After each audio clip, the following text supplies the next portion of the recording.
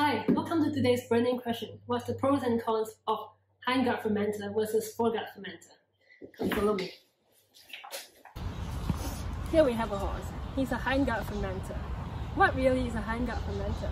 Basically, a hindgut fermenter is an animal that has their fermentation chamber behind the stomach and the small intestine. These chambers are called the cecum and the large intestine.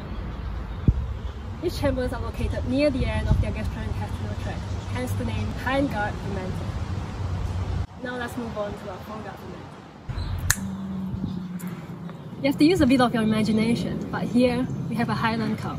And she's a foregut fermenter. As the name suggests, a foregut fermenter ferments their food before the small intestines in a chamber called the rumen.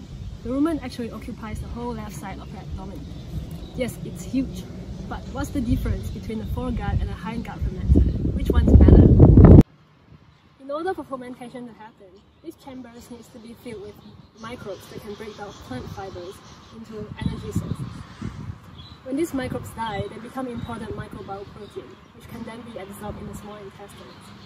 Now if you remember, hindgut fermenters have their chambers after the small intestine. This means that any microbial protein will be lost in feces. Now, unless they eat their feces, hindgut fermenters can never get their hooves on this important microbial protein.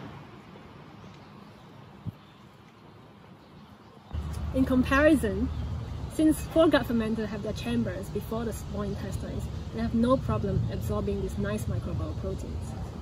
However, being a foregut fermenter also means that she has to let her little microbe body eat first before being able to use any leftovers for herself.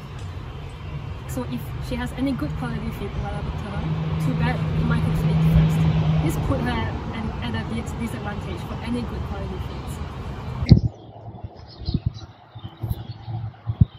Whereas hindgut fermenters eat first, leaving the less digestible bits to their microbes' body. This puts them at an advantage for higher quality feeds. Huge rumen of foregut fermenters allow them to eat a lot and eat fast.